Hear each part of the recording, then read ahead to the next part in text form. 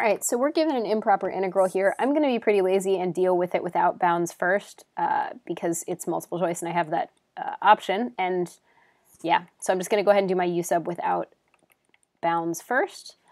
My u is definitely a negative x squared, so my du is a negative 2x dx. So I'll end up with a negative 1/2 out in front of this thing when I plug in, right? So I have this x, e to the u, and then my du is going to have a negative 2x on the bottom, so I'll end up with this negative 1/2. So I get negative 1/2 the integral of e to the u du, which I get is just a negative 1/2 e to the u, right, when I integrate.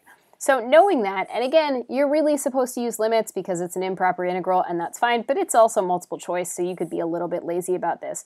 So I recognize that this is the limit as b approaches infinity of negative 1/2 e to the negative x squared from 1 to b, right?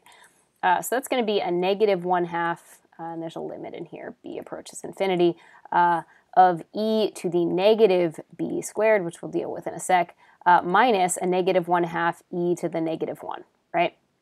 So the trick here is that as b approaches infinity, this thing, right, so e to essentially, so it's worth noting just like e to a negative infinity is basically a 1 over an infinitely large value. This thing's going to become a 0. So I get plus a 1/2 e to the negative first. That's a 1 over 2e. And that's my answer, which is B.